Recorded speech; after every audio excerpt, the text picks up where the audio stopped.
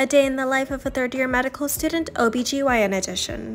I wake up around 4:45 in the morning, take a quick shower, make some coffee, maybe read a book for a bit, then I pack my bag and I'm off to the hospital.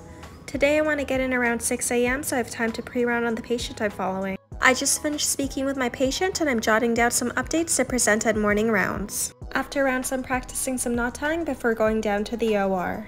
I got to see some interesting cases in the OR today and I really enjoyed working with my team. It's a little after 1 though, so I'm gonna grab some lunch and then head back up for consults. We just got called for a consult, so I'm looking over the patient's chart and then I'm walking over to see her. I just finished getting a history and I'm trying to narrow down my differential. One app I really like is VisualDx. On VisualDx, I can quickly enter a chief complaint, symptoms, and lab findings, and it produces a list of likely diagnoses. If you click on a differential, you can read a synopsis, learn what to look for in a physical exam, and even see what other labs you might want to consider. I'm done for the day, so I'm walking home now. I want to finish reading an article for Journal Club, and then I'll unwind with some Netflix, eat some dinner, and then end my day working through some practice questions.